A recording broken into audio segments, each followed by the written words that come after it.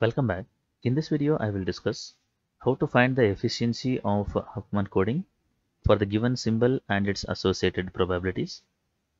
In this case, we have been given four symbols A1, A2, A3 and A4, and associated probabilities are 0.9, 0.06, 0.02 and 0.02 respectively.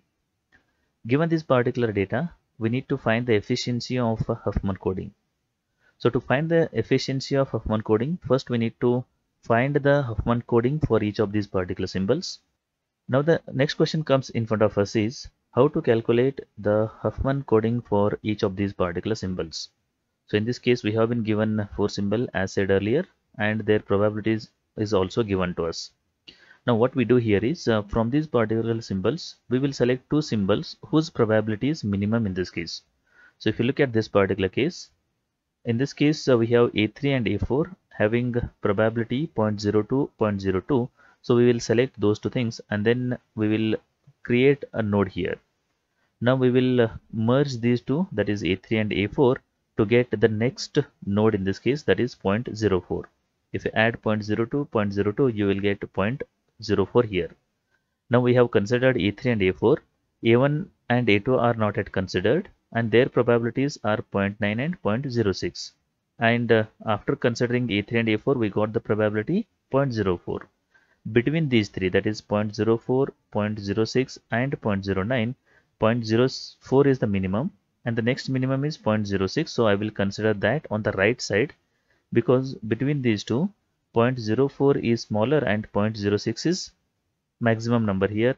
So we will consider 0.06 on the right side here. Now that is nothing but A2. I will merge these two things. We will get 0.1 as the new probability here. We have considered A2, A3, A4. This is a new probability, that is 0.1, and A1 is the one more symbol whose probability is 0.9. Now we need to consider these two things. There is no other alternative options here. But the only question is should I write this particular A1 on the left side or the right side? If you compare these values, that is 0.1 and 0.9, 0.9 is more than 0.1 here, so I will write 0.9 on the right hand side and then I will merge these two things. I will get 1 as the probability here. Now once you form this particular tree, next what we need to do is for each of these particular left branches we need to write 0. For each of the right branches we need to write 1 here. So that is what I have done here. Now once you write this particular 0 and 1 for left and right branches, now we can easily write the Huffman coding for each of these particular symbols. For example, if you want to know what is the Huffman coding for A1 here, if you want to reach this particular A1, we have to travel this particular path. That is this particular path containing the value 1 here. So the Huffman coding for A1 is equivalent to 1. If you want to reach this particular A2, we have to follow this particular path, that is 0 and 1 here.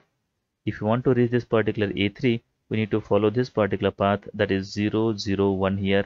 And if you want to reach this particular A4, we need to follow this particular path, that is nothing but 0, 0, 0 here. So that is what I have written in this particular table.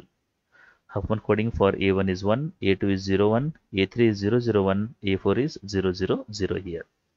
Now once you get this particular Huffman coding for each of these symbols, next we need to calculate the total number of bits required to represent this particular Huffman coding. So that can be calculated using this formula, that is the length is always equivalent to summation of number of bits for each of those particular symbols. For example, if you want to represent A1, how many bits are required? 1 bit is required. If you want to represent A2, how many bits are required? 2 bits are required. That is what the first component of this particular formula. Second component is the probability for each of those particular symbols. For A1, the probability is 0.9, for A2, 0.06 and so on. Now we need to put those particular values over here. For A1, 1 into 0.9, that is what I have written here. For A2, 2 bits are required and 0.06 is the probability here. So that is what I have written. For A3, we have 0.02 as the probability and 3 bits are required to represent A3. That is nothing but 3 into 0.002 and A4 is 3 into 0.002 again here. Once you solve this equation, you will get 1.14 bits here. That is the total number of bits required to represent this particular Huffman coding is 1.14 here. Now one more thing we need to calculate, that is called as entropy here. H of S, that is the entropy of this particular Huffman coding, is equivalent to minus summation of k is equivalent to 0 to n minus 1 pk log pk to the base 2 here. Here pk is the probability of each of those particular symbols. Now we will try to put those particular probabilities in this equation so that we will get the final entropy here.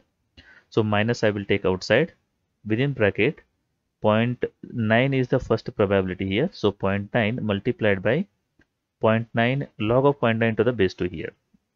Second probability is 0.06. So 0.06 log of 0.06 to the base 2. Third one is 0.02 and fourth one is 0.02 here. Now once you solve this equation, you will get 0.6046 as the entropy. Once you calculate the total number of bits required to represent Huffman coding and the entropy, you can calculate the efficiency of this Huffman coding easily with this equation. Efficiency is always equivalent to entropy divided by the total number of bits required to represent that Huffman coding. So entropy in this particular case is 0.6046, that is what we have calculated here, divided by the total number of bits, that is 1.14 here. And once you solve it, you will get 0.5303 as the efficiency here. That is nothing but 53.03% here. So this is a simple approach we need to follow so that we can calculate the efficiency of Huffman coding for the given symbols with the associated probabilities. I hope the concept is clear.